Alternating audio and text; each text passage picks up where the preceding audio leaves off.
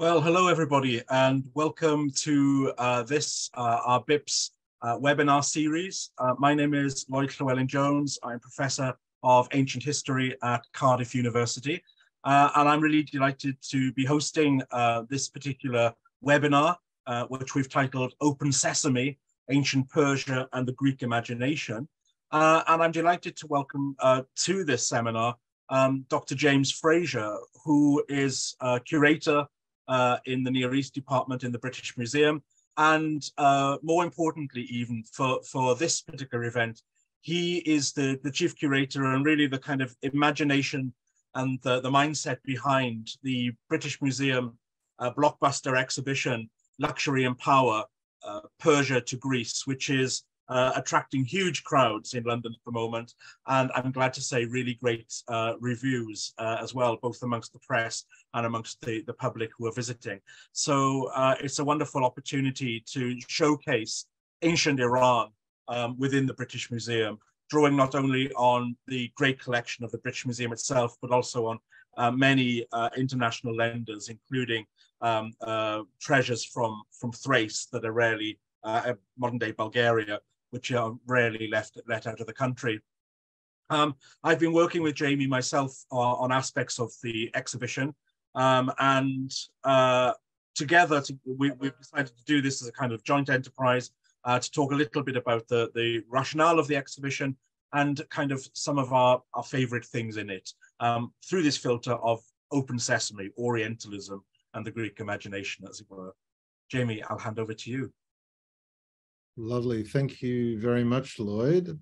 Lloyd is doing himself a disservice there, because I think if there was ever a co-curator on an exhibition, I think Lloyd has taken that title. This is as very much an expression of his imagination as it is mine or my colleagues such as St. John Simpson here at the British Museum. And I'm very, very grateful for the input that Lloyd has had in steering the course of this exhibition. Notwithstanding two costumes that we've recreated, Persian costumes, that Lloyd really recreated, in part with some funding from BIPS, which you can see in the exhibition, and I'm sure Lloyd will talk about very soon. This exhibition does something, I think, at least I hope, a little different to what sort of mainstream traditional exhibitions do at the British Museum, and do very well, I think. And that is to take one particular region or culture or even personality and explore them in depth. So, you know, at the moment we've got an exhibition on China, we've had one on Peru, Thomas Becket, that sort of thing. This exhibition is slightly different because it's taking a concept, and this is the concept of, a very slippery concept of luxury, what constitutes luxury and its relationship to political powers, and it stretches it across the worlds of Southeastern Europe, particularly Greece and Thrace and Macedon, and across the Middle East and Central Asia, the Persianate world of the Achaemenid Empire. And it's doing that in the latter half of the first millennium BC. And built into that exploration, I guess, is an obvious historical asymmetry. Because of course, and I'm speaking to a very educated audience here, not telling you anything you don't know, but we look upon the Persian world predominantly through Greek eyes, the Greek historians who have written about the Greek-Persian wars, the great clash between these two civilizations. And within that, we look upon how luxury operates as a mechanism, not from the Persian perspective, but from the Greek perspectives, seeking to explain Greek victories over the largest empire that the world had seen. And as you know, as Herodotus describes the capture of the royal command tents, he's building with a true narrator's flair to a kind of denouement, a kind of moment of astonishment, of looking at luxuries in all their splendor. If the Persians campaign in such luxurious style, no wonder they lost. They'd become corrupted and weakened and effeminized by the corrosive and cancerous echoes, resonances of luxuries. And when you go into the exhibition, this is the first case that you'll see. These heads are actually facing each other. It's sort of a curatorial dramatic indulgence, if you like. But the one made in stone looks quite Persian. It's got a very Persian style beard, snail curl ringlets in the hair. It doesn't take too much imagination to see the Persian reliefs from Persepolis of Xerxes or Darius or whatever in this kind of form. The opposing statue made in bronze looks very Greek. It's an Apollo sort of figure, done in an early severe classical style, much more serene expression, clean shaven, of course, the knot of Heracles knotted across the forehead. And yet this is the thing about these two statues. They weren't found hundreds or thousands of kilometers apart on the east and the western fringes of these two different competing cultures. They were found 40 kilometers apart on the island of Cyprus. It would have been possible, they were made within a couple of decades of each other, standing in sanctuaries at the same time. It would have been possible if you had a particularly souped up donkey, I think, to have visited both statues from which these heads come in the course of the same day. The island of Cyprus, on which they were found, of course, although it's part of the Persian Achaemenid Empire, is inhabited by different Persian-speaking, Greek speakers, Phoenician-speaking, local Cypriot-speaking groups, all reaching for different styles for different purposes. And when you look at these two statues, although they seem so black and white in terms of being poles apart, actually the boundaries between them start to blur. The stone Persian-looking one is wearing a Greek wreath.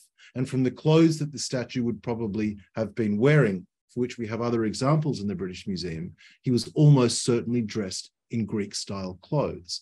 And the metal bronze statue, although it looks like an Apollo figure, was actually found next to the sanctuary at Tamassos, which was a sanctuary to Reshef, an Eastern god, so a Greek-style god in Eastern guise. And so I guess the raison d'etre in driving this exhibition is not so much we've got this historical conflict between the Persian world and the Greek world, in which attitudes to luxuries are very different and very polarized, but actually when we look at the objects that they leave behind, there's a lot of crossover and a lot of blurring of these different boundaries. And so suddenly you get a lot more nuance about what it means to be part of that broader and highly connected Greek-Persian world. The exhibition is kind of set up in three sections. We talk briefly in the first section about what luxury is doing in Achaemenid Iran. We're exploring how luxury is being used as a highly effective and highly sophisticated tool of imperial statecraft. We then move into classical period Athens, where we see Eastern style luxury reflected through a glass darkly, if you like, into this early democratic society that's rejecting Eastern style luxury as being decadent and ostentatious, and yet hitting it around a very Athenian style anvil to make Eastern style luxury acceptable within this very different democratic society. And then we bring both worlds together under the world of Alexander, particularly the Eastern world of Alexander and the successor kingdoms, where, of course, in this new international Hellenistic style, we have fusions of Eastern Persian, local, and Greek, classical Greek styles, all fusing into one new Hellenistic aesthetic language, if you like. And I'll explore just those three sections really through one example, and that is drinking, and particularly right on drinking vessels. What you're looking at here are three such vessels that we've got on display in the exhibition. The one with the griffin head is in the permanent collections at the British Museum. The one in the middle is a silver right-on with the head of a gazelle that's on loan from the Louvre. And the slightly chunkier looking one is, I'm really pleased to have this one on display because it's never been to the UK before. It's one from the Erebuni Museum from Yerevan in Armenia. Right-ons look like drinking horns. Of course, they're not. Right-on is a word that comes from Greek rios, which means to flow. And if you can look really carefully at these images, you might see on the griffin one, the British Museum one on the far left, the griffin has a pendant hanging down across its chest. And there's a recess into which a semi-precious stone or some glass would have been set. You can see that reasonably easily. If you then go down the torso, in between the outstretched foreparts of that griffin, you might see a stubby, short little spout. This is the spout through which the wine would flow. So imagining me as the Persian king, and that will take some imagination. This is an era of reclining dining. So the king is reclining on a couch. He has the right arm held up in one hand, his thumb stopped over the spout, and balanced dexterously on the fingertips of his other hand is a gold or silver bowl. A servant would fill enough wine in the right-on to fill the bowl, although that right-on can take up to 1.5 bottles worth of red wine. Well, don't ask me how I know.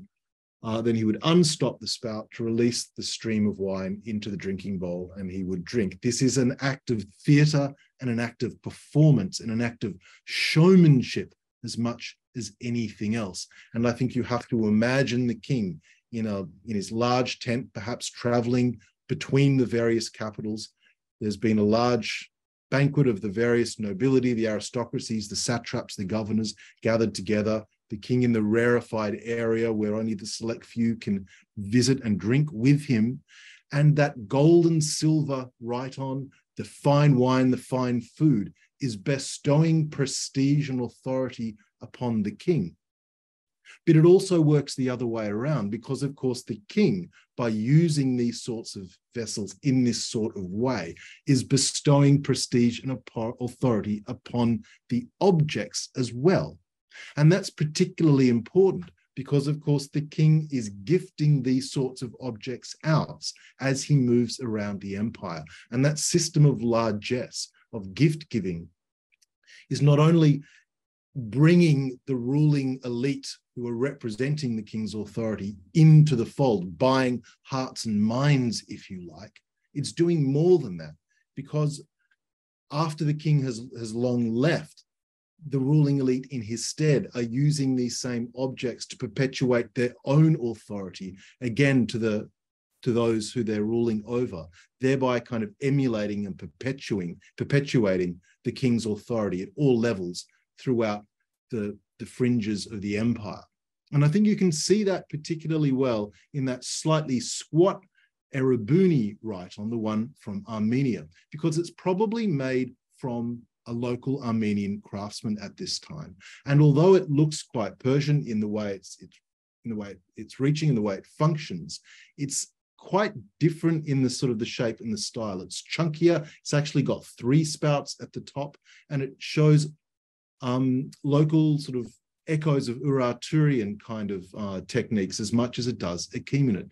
What I find fascinating, and I'm going out on a bit of a limb here, but what I find fascinating is that the spout there is a Persian rider. It's a Persian rider with a beard, a Persian hat, the Persian riding trousers, the Persian short sword hanging over his tunic, over the saddle cloth. And I find that quite extraordinary, because in Persian write-ons, you don't find Persians making Persians on Persian write-ons. To me, this is perhaps like during the British Raj, a Maharaja learning to play cricket so that he can be more English than the English. Is this a local aristocrat or a local ruler on the fringes of the Persian world up in the Caucasus, being more Persian than the Persians, reaching for something to show authority that owes its genesis to sort of the Persian center? Oh, and here's our 2 of our wonderful collection managers when we were measuring up these objects before display, kind of showing that relationship between the right-on and the bowl. What you're looking at now is a slab from a relief called the Nereid Monument. The Nereid Monument was constructed as a mausoleum for one of the local Anatolian dynasts, a guy called Urbanas, around about 390-380 BC. So we're talking sort of southwest Anatolia at Xanthos at this time. The facade of his tomb we've got recreated at the British Museum. We're right on the cusp here between sort of the Ionian Greek world and, of course, the Persian world. And this local Anatolian king is playing on both tropes. His mausoleum looks like a Greek temple, although it's surmounted on a podium as you would a Persian tomb. But what I find fascinating is that when it comes to his insignias of power, there is nothing Greek at all about what he's doing. He's got his Persian beard, he's got his right-on up in one hand and the bowl in the other. The insignias of power are those insignias of Persian luxury, just as you would the king. I love the little dog underneath the couch on this. It just reminds me of my dog back home. And although I think you can see the success of this imperial court style moving horizontally through the various courts of the Persian world, I think its success you also see because it's moving vertically down different strata of society. The objects you've got on the left here, or at least my left, are the elite gold and silver objects as you would find in the court of a ruling dynasty. The ones on the right are in clay and in bronze, and these were found in the tombs of Persian soldiers stationed at a place called Devehuyuk near Carchemish on the border between Syria and Turkey. And in fact, they were dug by Lawrence of Arabia, T. Lawrence, during the Carchemish season. And at one point, he writes back to his father, it was archaeological daring do of the highest order, because he chases tomb robbers from these tombs and has to clear out some of the material overnight before the robbers could return. I think the physical similarities between these are obvious. What the Persian soldier, the drinking kit with which he's buried, the wine strainer, the rhyton, reference very clearly the elite sort of stuff being used by the Persian aristocracy. But whereas one is the Gucci handbag, if you like, that you buy from a high-class Bond Street boutique, the other is the Gucci handbag that you would buy outside Tottenham Court Road Station. But it's the same thing, and it's showing, I think, the success of that system. When we get to Greece, and by Greece in here I'm particularly talking about Athens, because of course Greek is a series of city-states, all independent with different forms of government, things are a little different. Greece, of course, resists and then ultimately repels the Persian invasions of southeastern Europe, which, although perhaps a minor skirmish on the western fringes of the Persian Empire, is a seminal moment for the Greek national, or the Athenian national psyche. As an Australian, I kind of compare it in my mind to Gallipoli. Modern Australia, the psyche of modern Australia would not be the same without the battles of Gallipoli in World War I. And it's kind of the same thing, all pervasive. But of course, drinking in ancient Athens was a very different affair. We're talking a symposium where adult male citizens would gather together in a particular symposium hall or the private room of an individual. Dining couches would be aligned along the inside walls of the room so that no one was preeminent over the other. This is a democracy where social inequality is quite deliberately trying to be suppressed, even if it is present. And a symposium is about equal drinking. An MC would be elected by those present for the event, not necessarily the owner of the hall or the owner of the house in which they met. Now, indulge me, I've got a description of a symposium which bears no relevance to this at all, the Persian imagination, but is just a lot of fun.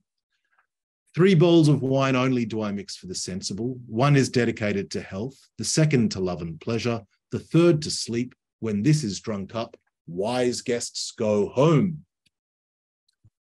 The 4th bowl is ours no longer, but belongs to outrage. The 5th to arguments, the 6th to drunken revel, the 7th to black eyes, the 8th is the bailiffs, the 9th belongs to bitter anger, and the 10th to madness that makes people throw things. It's a wonderful description, and I rival anyone to find a better description for the British Museum staff Christmas party. What I love about the drinking cups that you associate with the symposium are these animal-headed ones that I've got on display here. These are exotica. They're novelty items. They never become mainstream. But those Persian rhytons are there resonating in the Athenian society. Some of them are captured as booty off the battlefield. They're kept inside repositories such as in the Parthenon. And we know this because they're inscribed on kind of inventory lists, ancient kind of Excel spreadsheets, if you like. And of course, Herodotus tells us about how the booty was captured and divided amongst the Greek hoplites, Greek soldiers who would never have access to this sort of luxury before. So I think these sort of Persian objects of ultimate, unimaginable luxury are buzzing and humming, changing the Greek perception and imagination about what luxury could mean in this somewhat resource-poor limestone peninsula. But the concept of a rhyton, that sort of prestigious, ostentatious way of drinking, is anathema to the equality of a symposium. And I think Greek potters respond to it in some really innovative, clever, subversive ways. Although potters do make rhytons initially, they whack on a handle, they whack on a flat base, and it just doesn't work. That early experiment kind of flickers and dies fairly early on. But what you get are these sorts of vessels, these extraordinary animal-headed drinking cups. They're not pouring vessels, they're drinking cup vessels, but the animal head owing its genesis, if you like, to the animal heads of the Persian rhyton. But here, they're not to bestow prestige, they're the butt of jokes in which everyone in attendance is part of that in-joke crowd. Imagine drinking the wine from that donkey-headed cup in the center, and you literally become an ass in front of all your mates. The more wine you drink out of the boar-headed cup, the more animalistic you become, snarling, losing your humanity, becoming more outside yourself, that sort of Greek ecstasis. My favorite, though, is this falcon or eagle-headed drinking cup. You can see the pointed beak of the tip, the sharply defined eye underneath that very high eyebrow ridge. Now, this is an object all about transformation. You can't put this down. Once that's full of wine, you're stuck with it until you've finished it. But when you do, the only way to put it down is to turn it upside down onto its rim. And then the whole thing changes. It changes from being the head of a bird to the complete bird itself. The beak becomes the hooded head of a bird of prey, the eyebrow becoming the high sort of shoulder of and ridge of the bird's wing. It's a playful, innovative, very Greek response to something that is ultimately Persian. And of course, you can see this sort of thing in the way that the Greeks are responding to Persian parasols as well. Parasols being one of the macho, masculine, Chuck Norris symbols of Persian masculine royal authority. Again, also referenced on the Nereid monument by King Urbanus in Xanthos in Western Turkey. But in ancient Greece, well, or in ancient Athens, if you are a man to walk through the agora with a parasol or with a servant with you behind you with a parasol is a very destabilizing thing to do. You're referencing political authority, political leverage, which is anathema to that society. It's a very destabilizing, very dangerous thing to do that ultimately could lead to charges of Medization, Persianization, resulting in your ostracism from the city. But in the world of the feminine, that's a different matter. And you see parasols, particularly in the latter half of the 5th century BC, after the Persian peace, becoming quite chic objects of cultural cachet with Athenian women. And of course, here they've been neutered of any of their political danger, because in this early democracy, of course, power is held by male citizens, not female. So they've been stripped of any authority they had in this kind of act of subversion, taking something that is so particularly masculine and royal and subverting it into something particularly Athenian and feminine. The third section deals with the sort of compilation of styles, the hybridization of styles under Alexander the Great and the successor Hellenistic kingdoms. And Lloyd mentioned at the very beginning a loan that we've got from ancient Thrace, modern Bulgaria. This is the famous Panegyrishti treasure, and if you do anything in the exhibition, bolt to the end section just to look at this. It is quite extraordinary. And the main question we've been getting from members of the public is it real? How have you polished the gold? And this can't actually be real gold. And of course, the answer is yes, it is real, and no, we haven't polished it. This is what gold treasure looks like. It's just luxury on steroids. And I think if you're going to be arrogant enough as a museum to put the word luxury in an exhibition title, you're kind of implicit that you're going to go big. And I think this has gone big.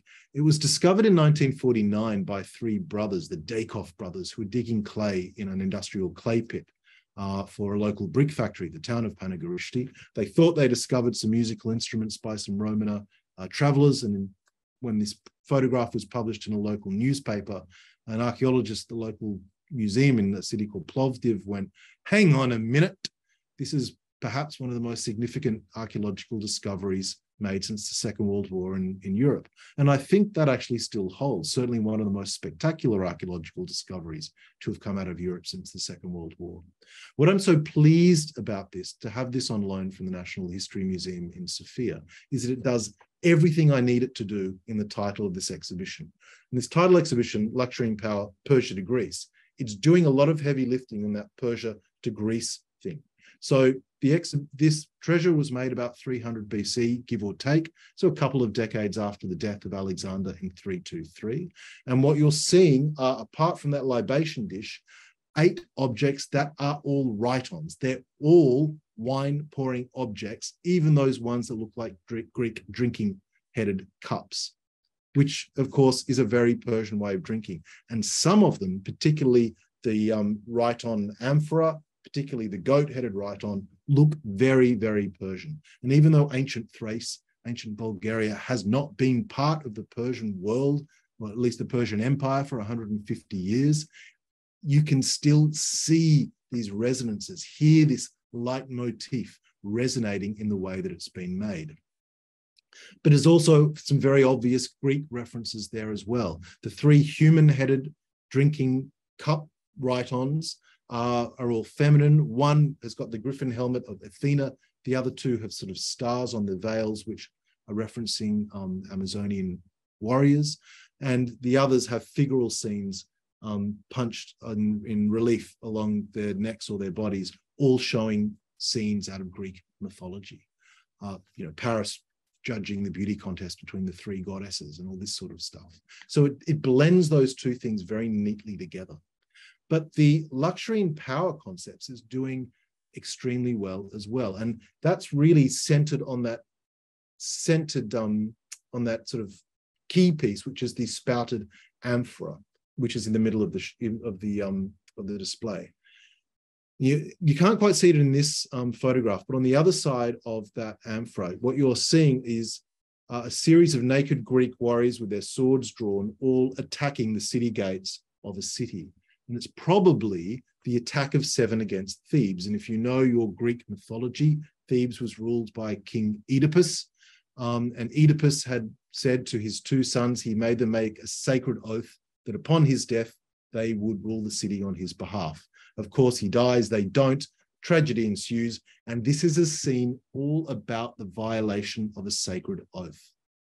Now, imagine a Thracian king holding one of those centaur-shaped handles with another party with whom he's entering into a sacred agreement, another Thracian king with whom he's marrying his daughter, or they've reached a peace settlement or a financial transaction. So you have 2 parties holding each of the handles of this vessel. And if you can see the bulges on the bottom, both of those are the spouts. So out of the same vessel, you have the wine flowing in 2 streams into 2 drinking bowls, symbolically drinking from the same vessel. And of course, this is a period in which poisoning is a very real tool in the political toolkit of self-advancement. So eliminating that issue of poisoning as well. And so it sort of beautifully wraps up luxury, power, Persia and Greece. But ultimately, what I love about this is that scratched onto the libation vessel and scratched onto that drinking vessel are their weights, because of course these are operating as much as bullion as anything else. But their weights are given in 2 currencies. They're given in both the Persian direct currency and the Athenian drachma. And dare I say, it's like the US dollar and the Chinese yuan today.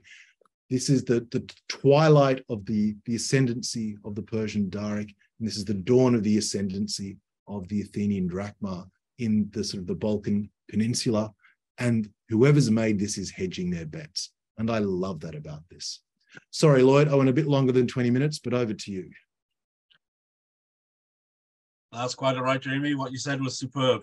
And I shall be quoting luxury on steroids for some time to come yet, I think. I've chosen just one object that I want to look at, one object in the exhibition, an object which I've I've long liked and long admired, actually, because for me, it is a kind of open sesame to a Greek feeling of Orientalism and how it filters the ancient Persians through a Greek understanding. So it's a lekithos, which is a little perfume flask, not very big at all. It was certainly made in Athens, and it dates to around about 410 to 400, maybe even a little later, 380, 390 possibly. It's a beautiful piece. It's very well painted, and it's a very, very lively composition.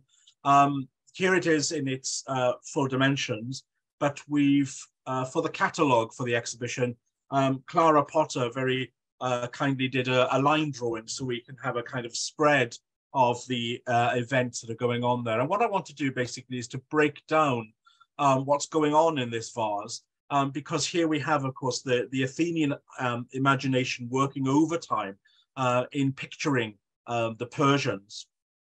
What we seem to have here to begin with, of course, is a great king, a Persian great king, sitting on the back of a camel and a kind of howdah, or a palanquin of some kind, looking very Persian in his strange striped trousers and his long-sleeved garment, and surrounded by members of his court. And you can see there are musicians, there are fan bearers, there are torch bearers, and there are also individuals dancing as well. So it's a scene certainly of some kind of festivity.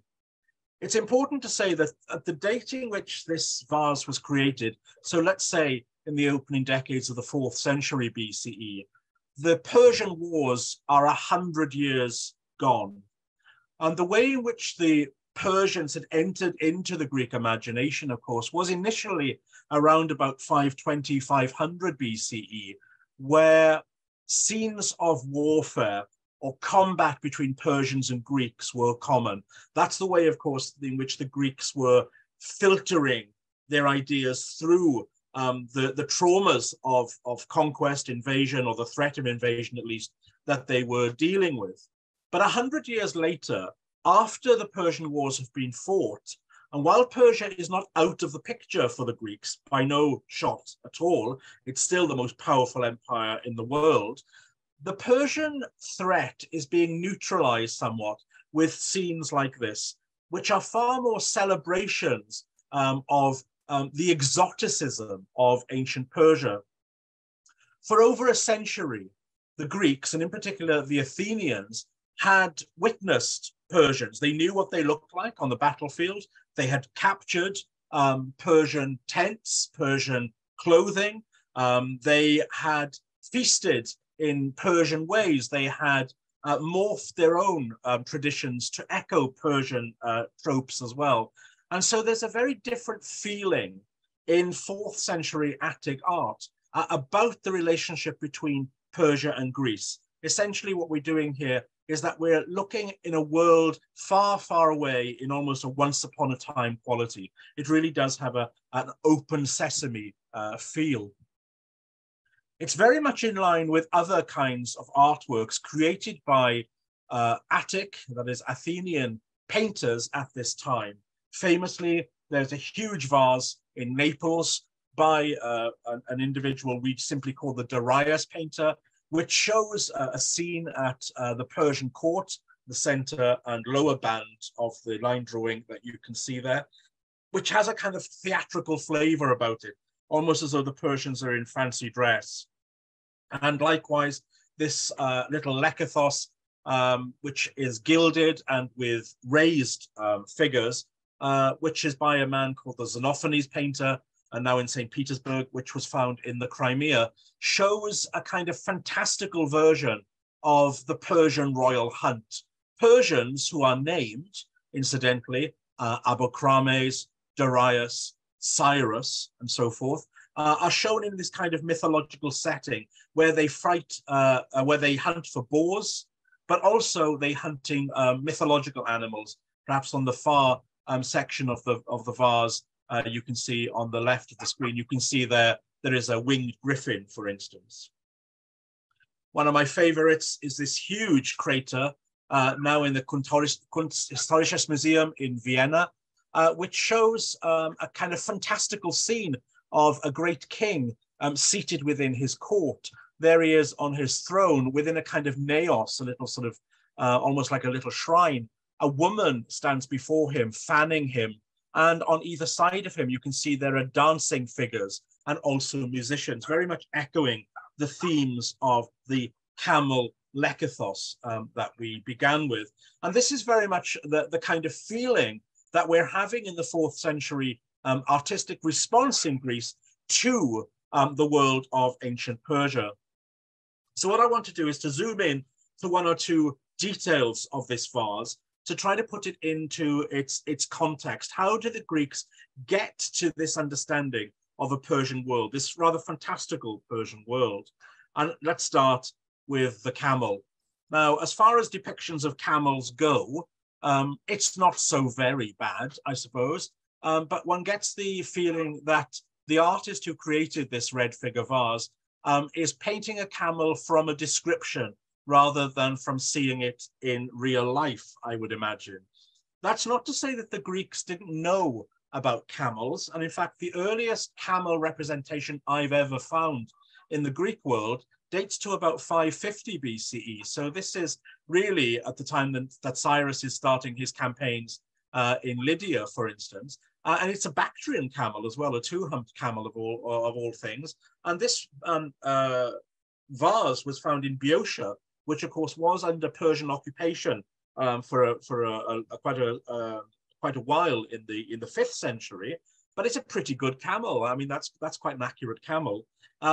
Less accurate, less successful, but rather charming is this Pelike by the Argos painter, dated to the period of the Persian Wars themselves. And this shows a camel driver with another Bactrian camel with a rather elongated back and a serpentine kind of neck. How did the Greek artists get these images in the first place? Well, of course, either they saw camels, or they heard reports of camels, or they were able to access bona fide Persian images of camels created by Persian artists, possibly in Asia Minor, such as this bulai, this seal stone, because, of course, these kind of images, bulai, seals, especially when pressed into wet clay, could travel very, very widely indeed. So even an unsuccessful artist like this had an inkling of what a camel looked like, perhaps from a genuine bona fide Persian version. And at Persepolis alone, there are 4 very, very fine representations of Bactrian camels who are gifted to the great king by various delegations, mostly from Iranian-speaking peoples, including Bactrians themselves. And you'll see from the detail that I've given you there, the level of representation is very high indeed. And this has to figure as a really, really fine animal portrait. The haughtiness of that camel is something which is very memorable. Camels, of course, were core to ancient Persian life, alongside the horse, which played an equally important role in Achaemenid society. From the Elamite cuneiform text, which we know as the Persepolis fortification text, for instance, we have many accounts of a herd of camels that belonged to King Darius the Great. There's consistently 33 of them, and these tend to be, they tend to follow the great king whenever he moves locale. So when he goes from Persepolis to Susa, or from Susa to Babylon, his own herd of camels go along with him. So the king is a herdsman as much as anything. And of course, within royalty today, this is the King of Jordan, of course, the expression of power and prestige, of luxury indeed, is still articulated through the use of the camel. Camels, of course, in traditional camel societies are used not only as pack animals, but more importantly, in a way, as animals for sport, camel racing, camel wrestling, and of course, amongst the army. And we know for certain that the Persians had a camel corps in the Achaemenid army known as the Ushabara, Ushra being the ancient Persian word for the camel.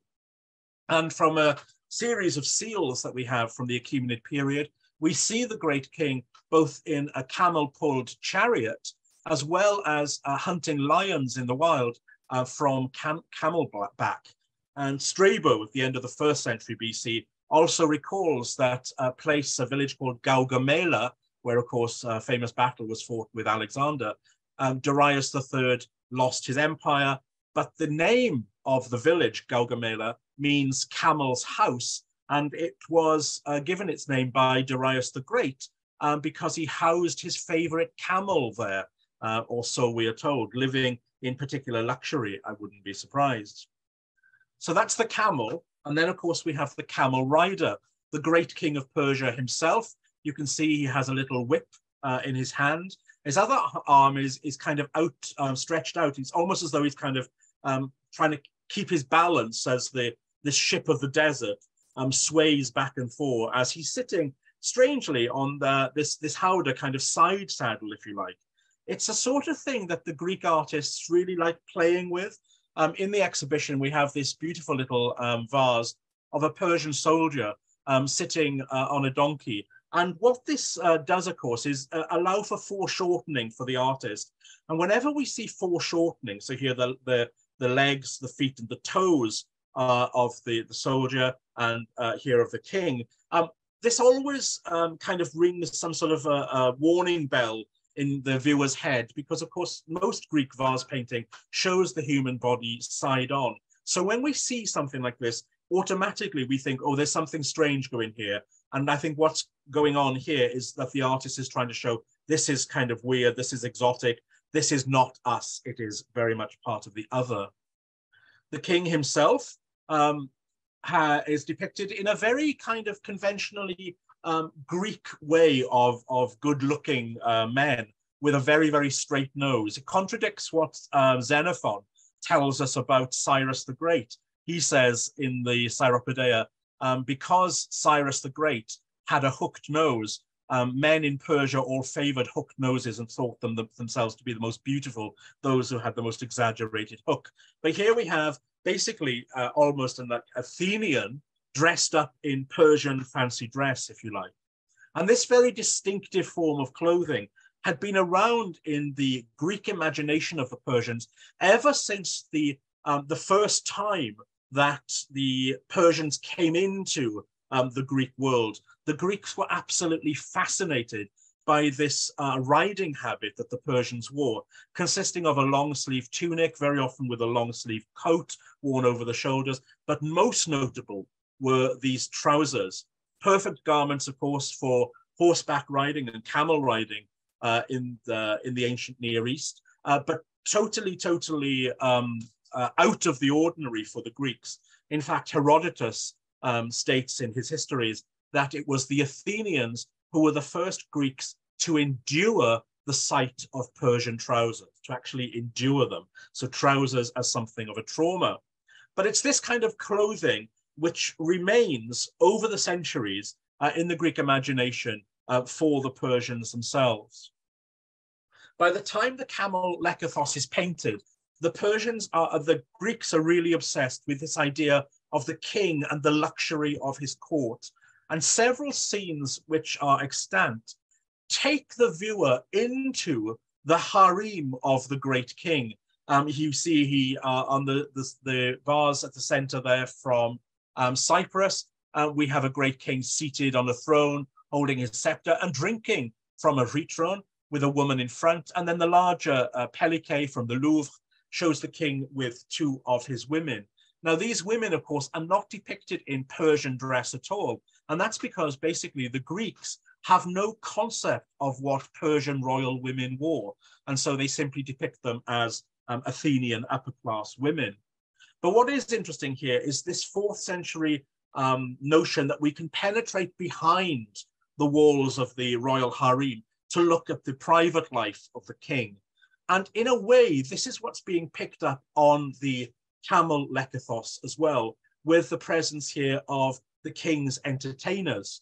We've already recognized them on the vase from Vienna on the left of the screen. You can see dancing boys and dancing girls doing exactly this kind of dance, which according to the Greek sources was called the Persica, which was a Persian war dance or a ritual dance of masculine triumph, essentially. Whether this really is it, of course, is open to debate, but certainly the sources, the Greek sources, talk about this style of dance. And then we have a series of musicians dressed in Persian clothing, but actually playing very Greek-looking instruments, timpanis, kithara, and double aulos, and so forth. And on the other side of the vase, we see that continuing again, more of these musicians, more of the dancers, male and female interspersed. Of particular interest, I think, are the barefaced individuals, shaved features of these men. They're certainly in male costume. You can see that they contrast quite clearly to the female on the left side of the vase there. They are in male costume, but they are beardless. And that's in striking contrast to the other men on the vase, the king himself and the people dancing the war dance. And these are probably Greek representations of Persian eunuchs. Now, the Greek historians spoke a lot about eunuchs. They were obsessed with this idea of the male castrati from the East. They found it abhorrent, but absolutely fascinating at the same time. But it is quite clear that by the 4th century, very wealthy Athenians were using castrated men as slaves within their households, usually as prestigious things like doorkeepers and stewards. And in fact, this very, very rare fragmentary red figure vase here from Athens shows a castrated male slave.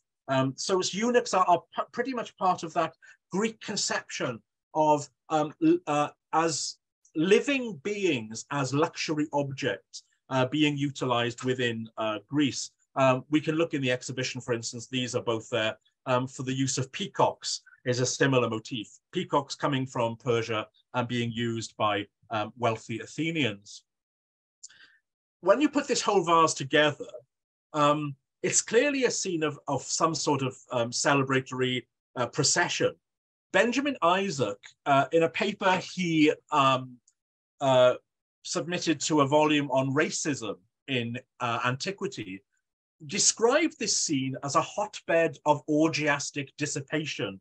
Now, maybe my idea of orgiastic is different to his, but I simply do not see it here. What I do see is a kind of festal feeling, certainly. And Alan Shapiro thought that maybe what we have going on here is a theme playing on the idea of foreign gods being encountered in Athens for the first time. And we do know that in the 4th century BC, Near Eastern gods were certainly being were part of the religious landscape of Athens at this period. But I don't think that's really what is going on here either. I think what's being kind of played with here is a very well-known Persian happening, and that is the way in which the king of Persia migrated around his empire from location to location, essentially enjoying the warmth of a perpetual springtime, as Xenophon puts it. It's part of the peripatetic lifestyle of the court.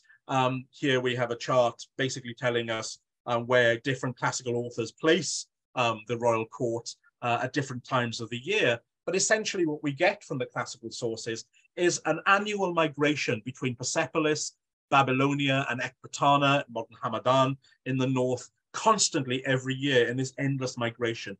And the Greeks were very well aware of this, and they were quite obsessed with it. It's part of a rich court culture that the Greeks really fixated on. And incidentally, it's exactly the kind of court travel, the peripatetic lifestyle of royal courts that we see in Persianate societies of later dates, in particular, of course, amongst the Mughals of India, northern India.